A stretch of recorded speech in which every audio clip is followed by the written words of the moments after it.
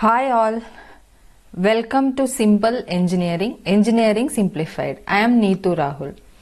Today we are going to discuss about classification of solids. If you are new to this channel, please consider subscribing. Let's move to the video.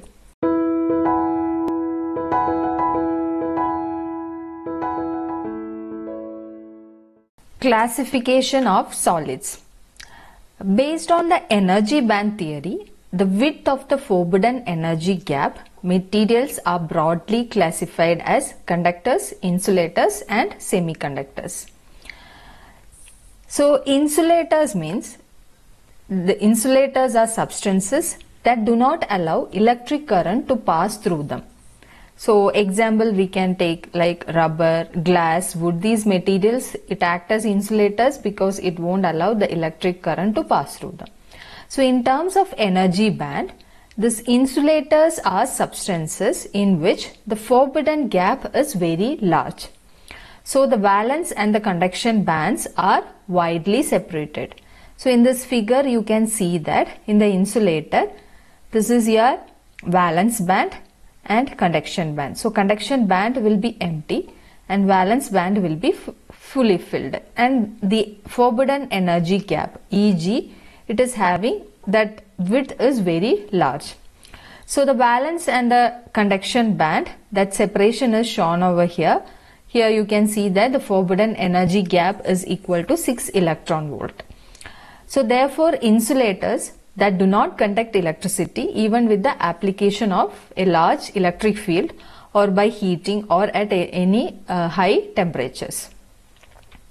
Next come to the category of conductors. Conductors are substances which allow electric current to pass through them. So we have examples like copper, aluminium, salt solutions. All these are conductors because they allow the electric current to pass through them. So coming to the terms of energy bands, these conductors are substances in which there is no forbidden energy gap. So the forbidden energy gap is 0. So valence and the conduction band, that will overlap. So you can see in this figure, this is your valence band, it is fully filled, and your conduction band, it is partially filled. So what happens is it will overlap. So there is no forbidden energy gap. So for this reason, very large number of electrons are available for conduction even at an extremely low temperature. And conduction is possible even by a very weak electric field also. So next is semiconductors. So semiconductors are substances whose conductivity lies in between that of a conductor and an insulator. So examples are silicon, germanium, selenium, gallium, arsenide, all these are semiconductors.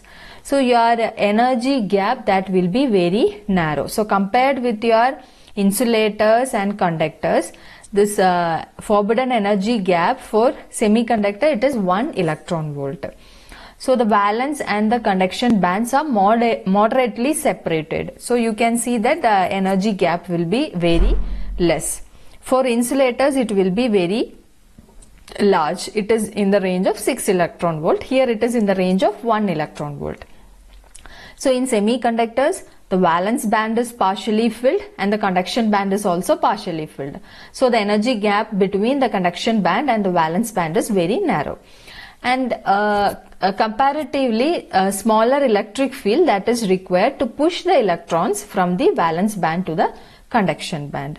So the classification of solids, in that we have conductors, insulators and semiconductors. So this is the category of solids regarding the energy bands or comparison with the energy bands. So hope this is clear for everyone. If you find this useful, please share it with others. Thank you.